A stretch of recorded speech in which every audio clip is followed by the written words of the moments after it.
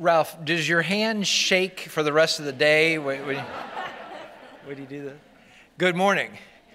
Welcome to worship. This is a great day to worship the Lord and to celebrate the fact that He is alive.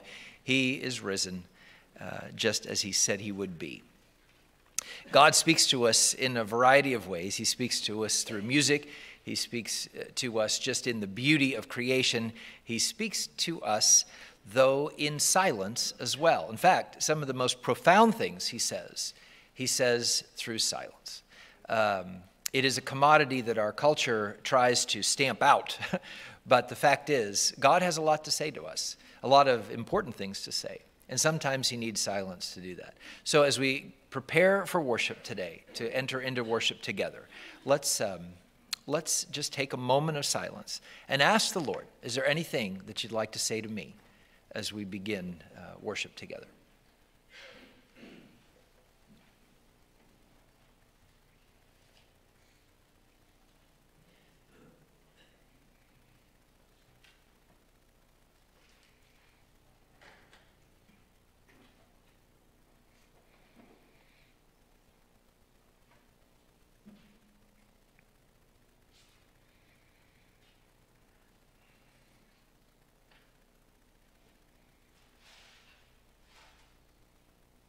Holy Spirit, you are here in this place, but we want you to know you are welcome here, to speak however you choose, through the music, through the prayer, through the word, your word, and through the silence.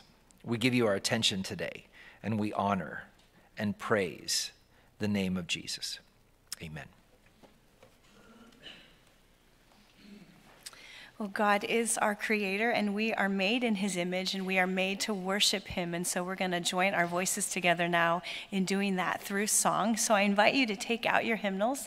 That's the red book that you can find underneath of the seat in front of you. Go ahead and pull out the black notebook while you're down there. Save yourself some knee bends later on.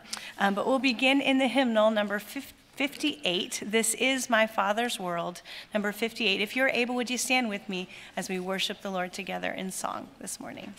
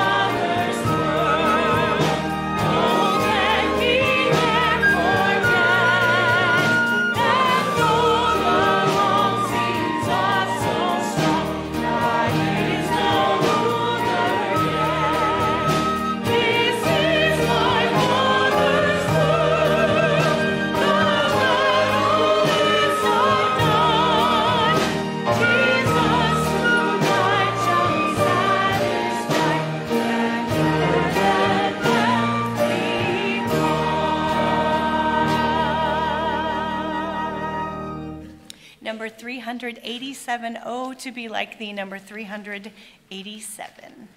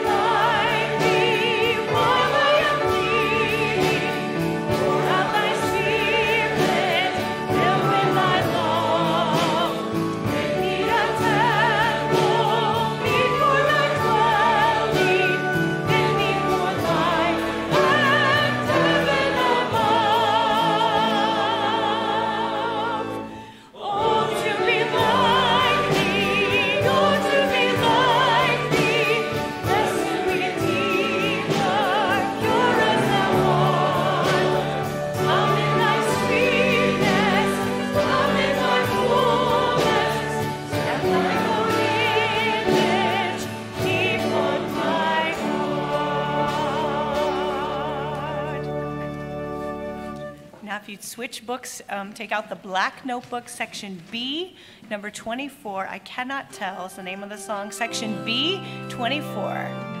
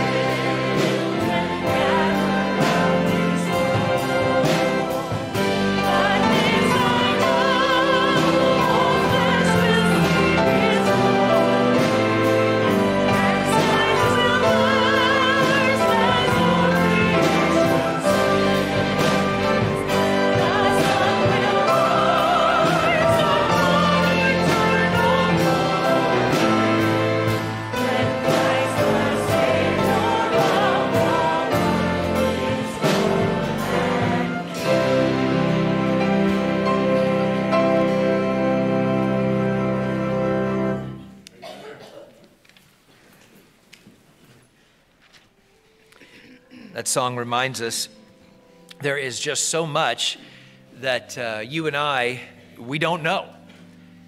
We don't understand about ourselves, about God, and about our world. But as followers of Jesus gathered here today, we do know this, that Jesus lived, he died, and he rose again to make possible the beauty of forgiveness and redemption for all who will turn from lives of sin and choose to trust and to follow him. And no matter what happens here between people and between nations, we have a sure eternity with God our Father, the one who created us. To know that and to experience it is all the reason we need to celebrate and to give thanks to God today. So we've come to do that. That is what corporate worship is about. But as we do that, we also want to pray for the needs of those we love. Those who are walking through difficult days with sickness, you know who they are. Would you pray for them? Lift them to the Lord. Those who are getting ready to graduate and to change chapters in life. Over these next weeks, there'll be a number of people in that circumstance. Pray for them. Those in situations of poverty, both near and far away around the world, let's pray for them. And those in places of war today, Ukraine and Israel on a greater level come quickly to mind, but there are others. Let's pray for them, including our own military, who is defending many people around the world in these days. If you have a burden that you'd like to lay before the Lord that's on your heart today, or maybe if you have something you'd like to particularly give him thanks for, you know you're welcome to come and pray at this altar. It's a place of prayer, and it is open to all who would come. Our call to prayer is a chorus of lavish love, abundant beauty. If you need the words, it's printed there in your worship guide. Let's sing and prepare our hearts to pray. And again, if you'd like to pray at the altar, come on up while we sing, and then we'll go to prayer together.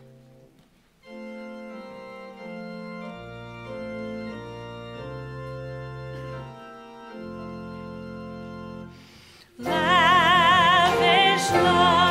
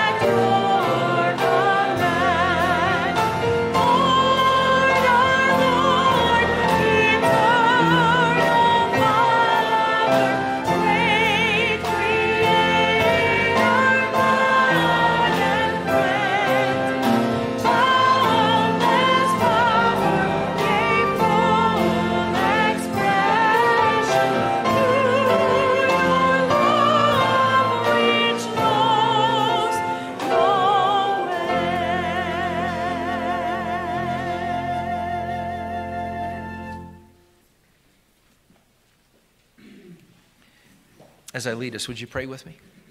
Let's pray. Father, we gather here today, joining our voices with all the great choirs of angels and saints of all times and places, to sing to you, to sing of you, to sing of your majesty and your mercy, of your power and your love. The love that made salvation possible for we who are so unworthy, for worms like us. That's how Isaac Watts put it. And yet your love for us overcame. And so we're able to claim you as our God. And without fear, we're able to stand before you and give to you all glory and honor and praise. Together we confess. And more than that, Lord, together we proclaim to all who will hear that you are the one and only holy God, gracious Creator, and good, good Father. We're so grateful to be your sons and daughters. We're grateful to be adopted into your family at this tremendous cost of Jesus' great suffering. And that's why we exalt him. We exalt Jesus as the very God of very God, one with you, Heavenly Father, begotten of you, born of a virgin, abused and beaten by a sinful generation, but blessed by your hand to be raised to life again, and so is now the firstborn of the dead. And he leads the way for all who have known abuse, all who have known suffering, all who have known hardship in life. He leads the way from defeat and death to victory and to life. And so we greatly follow Jesus, Father, to your very side. God, we thank you for walking these days with us through your Spirit. You lead, you teach, you heal, you help and empower and correct us so we can really, truly become the people you intend us to be. And so we can show the broken world around us your reality and your mercy and your overcoming power. Lord, as we pray for ourselves and the faithfulness of our own witness, we pray for those who hurt around us. We pray for whole nations in turmoil today, those in war and those on war's brink. We pray for people suffering because of the hatred of others toward them. We pray for cities and communities who suffer violence and crime and all the other blights that sin brings. We pray for families and persons who struggle with conflicts and hardships, sicknesses and griefs that are now a part of this world, but that you never intended to be. Lord, in all of these, would you show us even more mercy And as you do, would you remind us that you are working, even now, to restore your creation? In Jesus, your kingdom has come, and in your spirit there is power for your will to be done here, just as it is in heaven. You've started the process of bringing order to this chaos, and healing to sick, and peace to all who will say yes to you. So, Father, in all we see, in all that we suffer, above all else, would you help us to say an unwavering yes to you, so we might participate fully in all the grace that you have to give, all the healing that you want to do, all the redemption that you offer. Lord, we bow before you, and we give you our allegiance and our trust. And we are blessed to be able to do it, Father, because of Jesus. In his name we pray. Amen.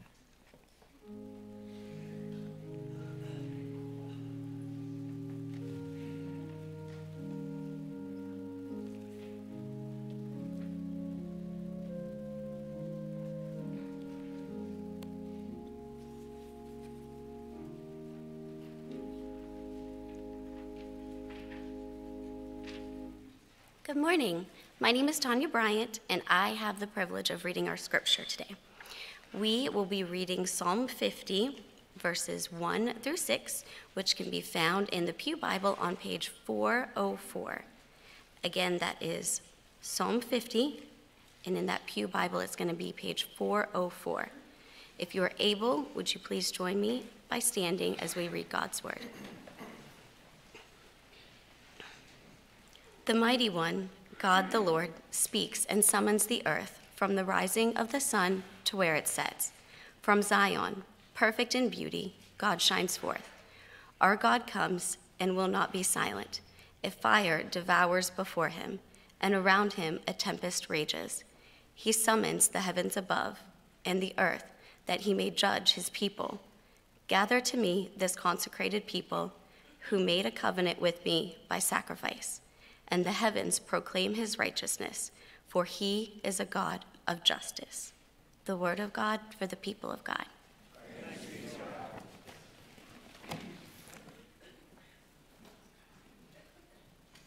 Children, this is your time. I invite you to join me up here in the corner if you would, please. I hope you had a good week. It was a wet and rainy week, wasn't it? Did any of you happen to see an old guy, a really old guy, building a boat anywhere? You didn't? Well, you know, with all the rain that we had, yesterday was an absolutely beautiful day. Did you get out to enjoy the day? The sky was so blue. The sun wasn't too hot. It felt just right. A gentle breeze was blowing. Birds were chirping. Squirrels were running. You could smell fresh cut grass. You ever smell fresh cut grass? It smells so good, especially when the neighbor's the one that cut it. Yeah. And you get to hear the neighbors talking and chattering. God has made the world so wonderful and beautiful, hasn't he? You ever think about a leaf and wonder about that? These are leaves, but they're all different leaves. They're different from each one. None of them are the same. They're from different plants. Look at all the veins and lines in the back of that. This one has some color in it. How does God put something inside that makes one leaf like this, shaped like this, and another like that? Then this one has color. Do you ever wonder how all that stuff happens? Think about what all is inside of those little lines going up through the leaf. What's that like? And that's just leaves that make us wonder. But then there's so much other beautiful stuff that God has made. You ever see a horse running with a storm in the background? Isn't that beautiful? Yeah. Amazing picture there. What about the sunset and sunrises? You ever go watch the sunset? Watch the sunrise? You can see great sunrises over here. Go to Asbury University, you can see wonderful sunsets there. Just so beautiful. And there's another leaf of a different sort, And look what God did there. He made a bee to go sit on it. And if you look close, you can see the pollen on the side of the bee that he's getting out of that flower. And then this wonderful waterfall. So beautiful, isn't it? Wouldn't you love to just sit there and listen to the water falling down? You'd like to jump off of it. That would be fun too. If you can swim, yeah, that would be fun, wouldn't it? That's just a little bit of the beauty that God has created in the world. But he has made something that is more beautiful and more wonderful than all of that. And I have a picture of it here. Can you guess what's in this picture? Huh? It's me? Look real close, okay? I want you to see it. Can you see what's in there? Us. You.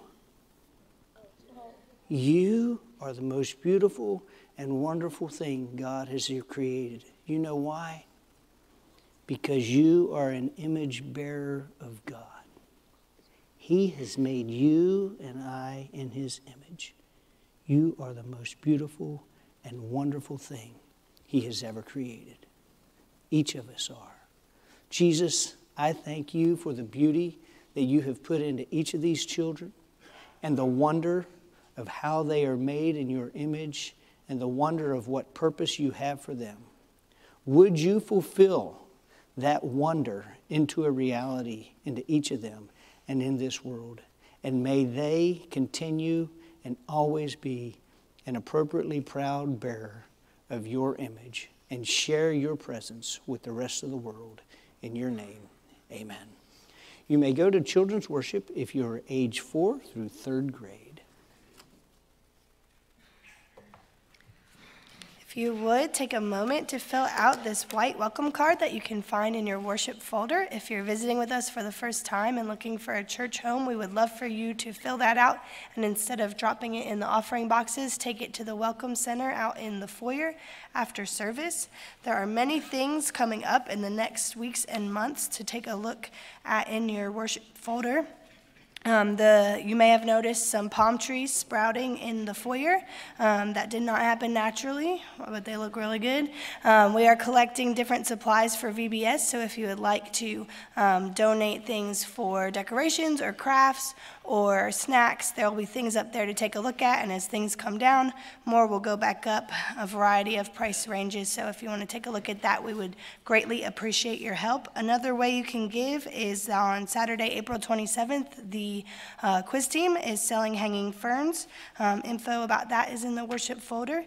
This weekend coming up, there is a work retreat at Eagle Ridge. That is our conference's campground. If you are interested in going and you've been there and you love it there and you've got a heart to work, there is something you can do. If you've never been out there, this would also be a great opportunity to go and see the grounds and contribute whatever you can to helping fix some things up and just make it even more beautiful and usable for all those who get to enjoy that space. There is information in the worship folder also about concerts and men's breakfast coming up on Saturday, April 20th.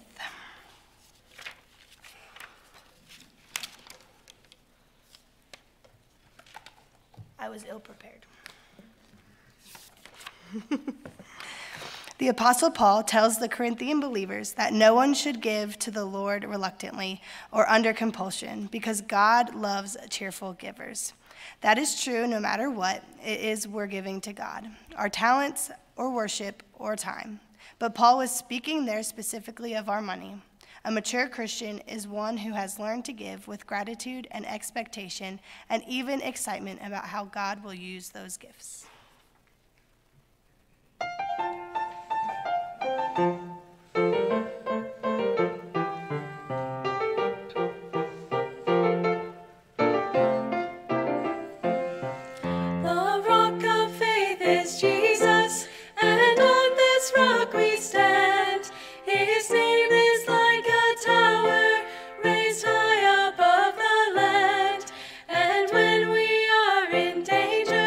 We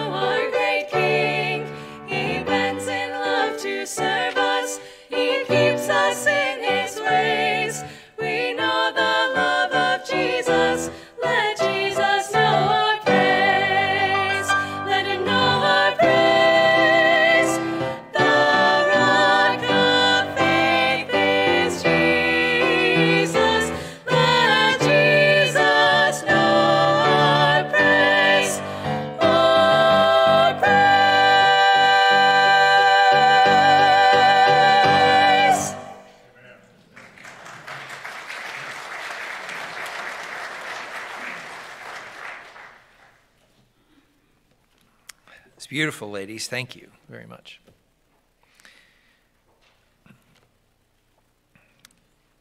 We are all artists. Every one of us are potential creators of beauty. Now, you may not believe that. You may say, I couldn't art my way out of a paper bag. But that is just not so. Simply by being human, by sharing God's image, we are all artists. Over the next few weeks, my goal is to help us believe that while working through an apologetic, a case for both the divine nature and the practical importance of beauty in our lives, and of the fact that beauty exists in our world, not incidentally or accidentally, but very much on purpose. God intentionally chose to create and to fill his creation with beauty, for beauty's own sake, for our pleasure, amazingly, and for his glory. And that reason alone makes the appreciation of beauty and the pursuit of beauty and the study of beauty worthwhile to us. Now, please understand that we're not talking here about vanity. Vanity and beauty are not the same. Vanity is this human preoccupation with and pride in ourselves and our own appearance. When everything we're about revolves around getting other people to notice us and to look at us, that's vanity. That's actually self-worship. And it's alive and well in our world today, and especially so on social media. I'm not talking about vanity. I'm talking about noticing, studying, and appreciating beauty wherever we experience it, simply because beauty is a reflection of God. That's enough of a reason to notice, study, and appreciate it. But here's another reason to do it. The Christ followers' engagement with beauty offers a way to communicate missionally, redemptively, with a huge chunk of our culture today who do not yet believe that God is the ultimate originator of the beauty and the art that they themselves make and that they appreciate. Just like the many in our world who appreciate the logic of God but reject God as the great logician. Or the many of our world who love and admire and frankly all but worship the natural creation, yet reject God as the creator. Just like them, God is also the greatest of artists. That tragically, the vast majority of today's artists neglect at best and overtly dismiss at worst, and especially so in our society and in the global West. Especially so here. Art, in all of its different forms, has become remarkably, lopsidedly secular.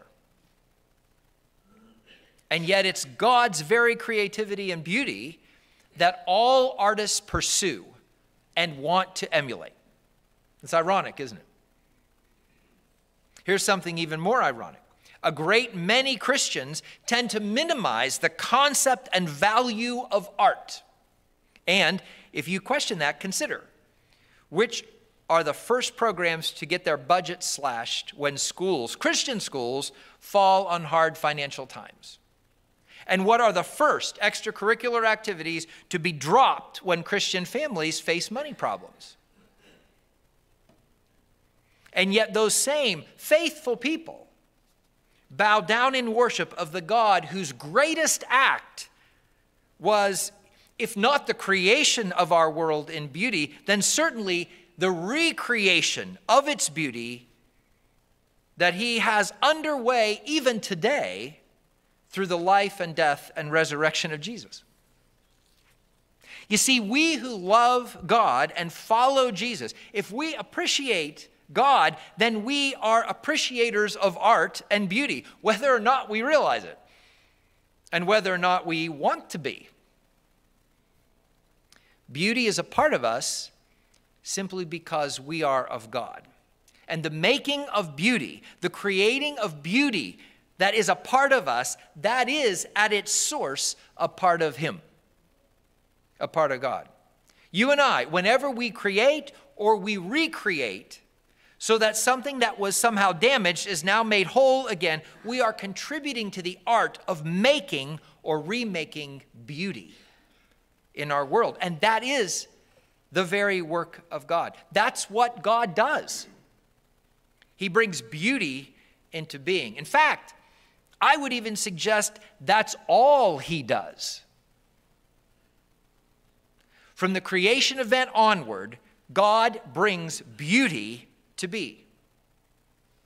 He brings light into darkness. He brings order to places that are chaotic. He brings knowledge where there's ignorance. He brings vibrance where things are gray. He brings clarity where things are fuzzy. He brings wisdom where there's confusion. He brings production where there's desolation. In all of these ways and hundreds more, what God is really doing is He's bringing Himself to where there is need of Him, bringing beauty to damaged, compromised, ugly places. He gives beauty in place of ashes. That's how the prophet Isaiah put it.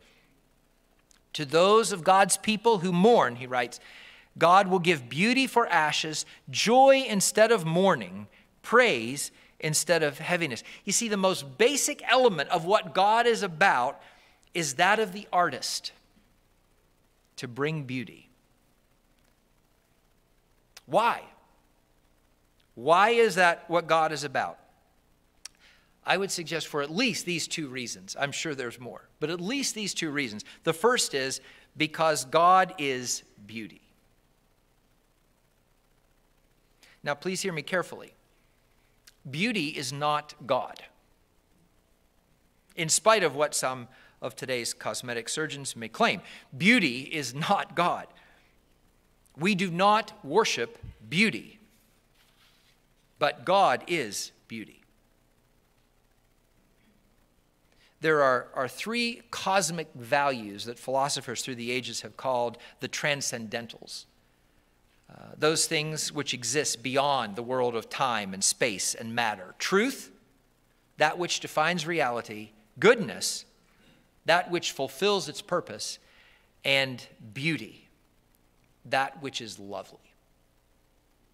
The Greek thinkers of the classical age believed the world had genuine meaning and purpose. And so the transcendentals they thought were objective in nature. They were knowable to us. That's what that means.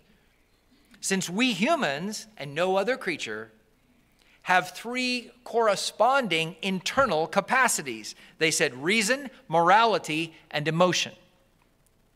So when those three human internal capacities of reason, morality, and emotion correspond correctly with the three transcendentals, we become fulfilled persons.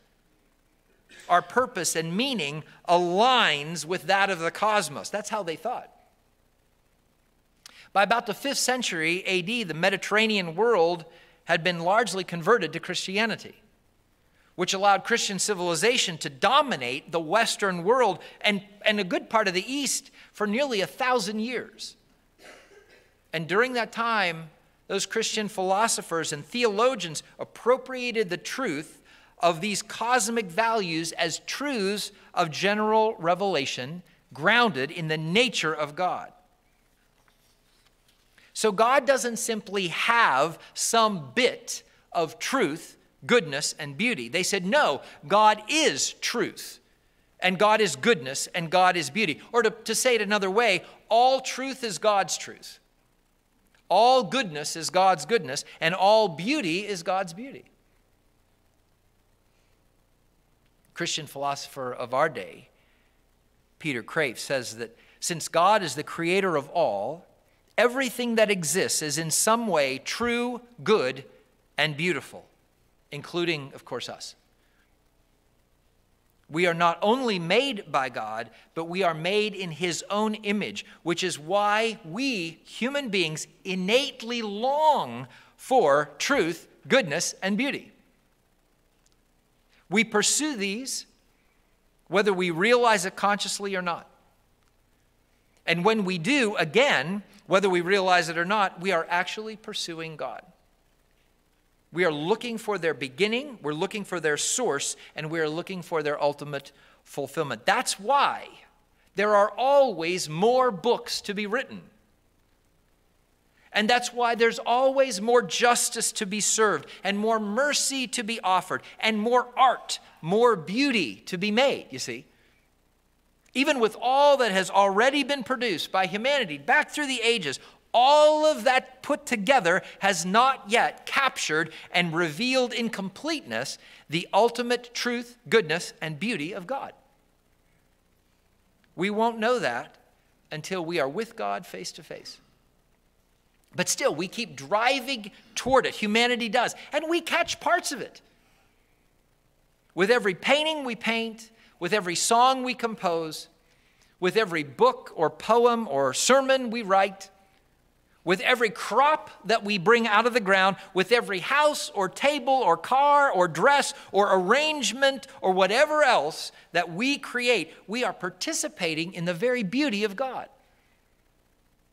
The creating of beauty, it's part of the human nature and drive because we are of God, and that is what God does. Creating beauty is the most basic element of what he does. The first reason God brings beauty is simply because that is who he is. But the second reason that God, by his nature, brings beauty is because he is love. And out of his love flows this relentless desire for his world, broken as it's become, this relentless desire for it to be made whole again. It's a power that we cannot fully understand. It was in love that he created it in beauty. And in love, he is making it beautiful again. Because you see, no one who loves wants his or her beloved to know and suffer chaos and turmoil and ugliness. No parent wants that for their child. So just as God originally created beauty in love, he is now all about recreating beauty again in love. That's why Paul writes, the creation waits in eager expectation for the children of God to be revealed. The creation itself will be liberated from its bondage to decay and brought into the freedom and glory of the children of God. You see, even the creation knows that it was made beautiful. It was made good, very good, in fact. And even though its beauty is now compromised because of human sin, somehow it knows that God will restore its beauty through human redemption. Even the creation knows what beauty is and where it's from. That's why Jesus said, back on Palm Sunday, that as his appearance, even the stones would have cried out if his disciples had been forced to silence, because even the stones knew that the beauty of recreation and redemption was on its way. Somehow, even they knew. Love always seeks beauty. And God's love, as all-powerful and overwhelming as it is, will, without doubt, bring beauty in the end. Romans 8:28, for we know that God causes everything to work together for the good of those who love him. It's inevitable. Overwhelming love cannot help but bring beauty. And so this appeal to beauty and art and their source and their cause over against trying to convince with debate or argument and all of that, the appeal to beauty may well be the better way to reach our world with the message of who God is and what he's about and what he has done in Jesus.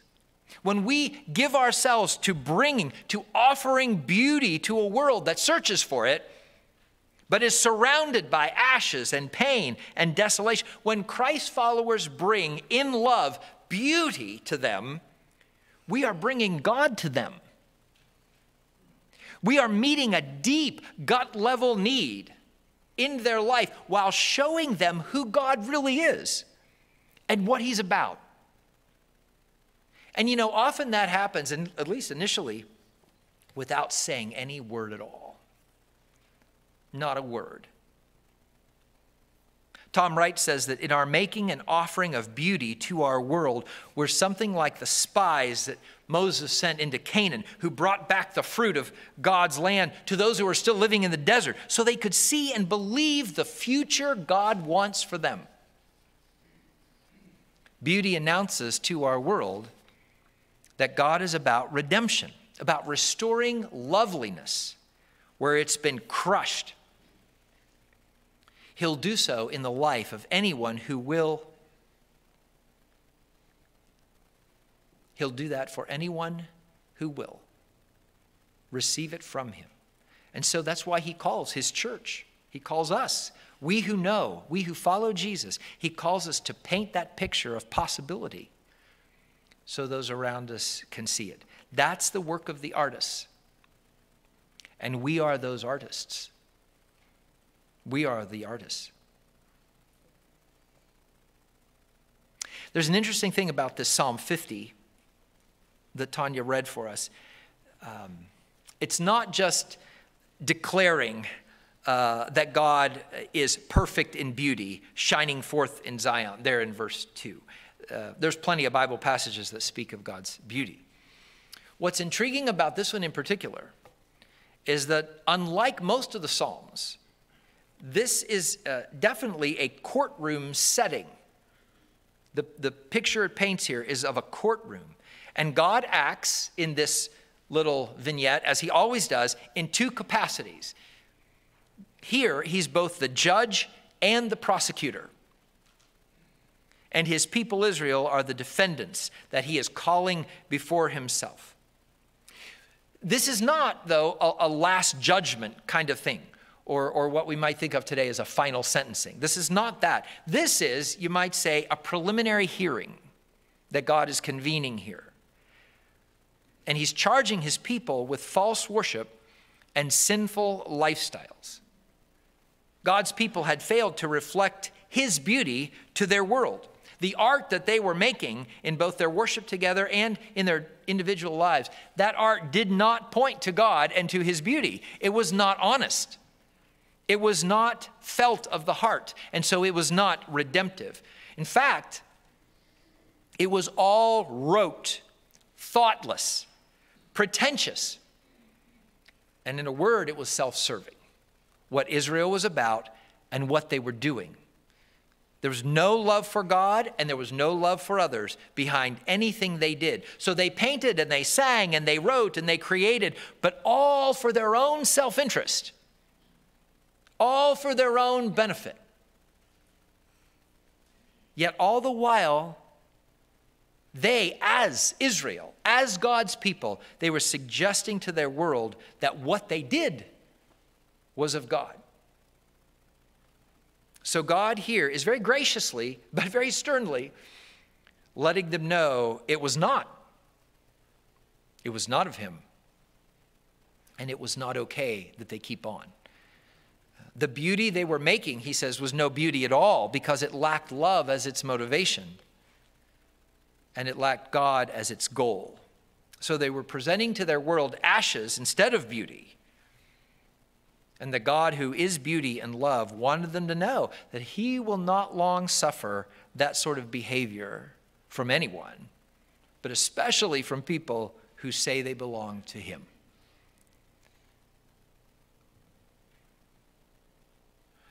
You know, God has given us so many riches, including the talents he's designed for us to use to create beauty that speaks of him and that points to him. Simply because we are made in his image, we are all artists of some sort. The question is, the question that Israel had to face, and the question that the church has to answer is, are we making beauty with our lives that speaks of God to our world? Is the art of our lives being created and offered in love for God and in love for those God loves? Will you give your art to bring light into darkness and order to chaos? Will you, in love, bring knowledge where there's ignorance, and vibrance where things are gray, and production where there's desolation? Will you, in love, bring clarity to where things are dull, and wisdom to where there is confusion? Will you work with God? And will you let him work through you to bring beauty, to bring himself to where there's need of him? That's the life of the artist made in God's image, and that's the life he calls his people to live. Lord, would you help us to see the art that we make? Really, you want it to be a reflection of you. That we can be powerful witnesses for you simply through bringing your beauty to bear in our world. Would you help us to do that faithfully, to not fall into the traps like Israel did of self-worship and self-service. Lord, show us the artist in all of us that you're calling us to be, and help us to walk with you and respond to you in just that way. In Jesus' name we pray. Amen.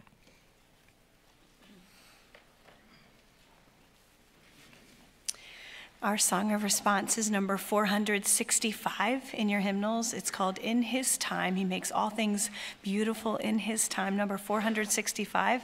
If you're able, would you stand with me as we sing these words together?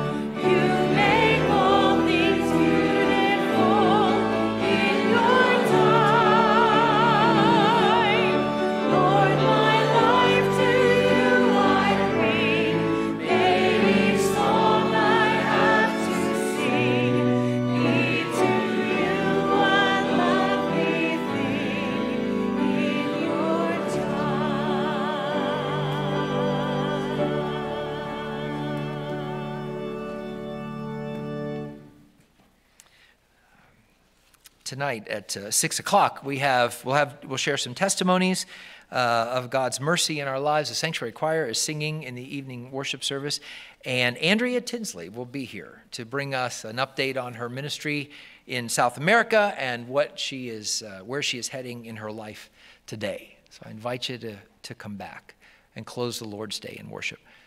Makoto Fujimura is a Christian artist. He writes, he says, "The art of God and his people is one that fills in the cracks and fissures of broken, splintered lives, allowing a golden light to shine through that, even if only for a moment, reminds of the abundance of the world that God created and that God is even now recreating." We have this tremendous invitation to participate with God in making beauty, and so bringing him, his love and his hope to our dark world, filling in the cracks and the fissures so people can see the completeness of God. We're called to do that. The Spirit will empower us to do that. Let's do that with his blessing. Thanks for coming to worship today. The Lord bless and keep you.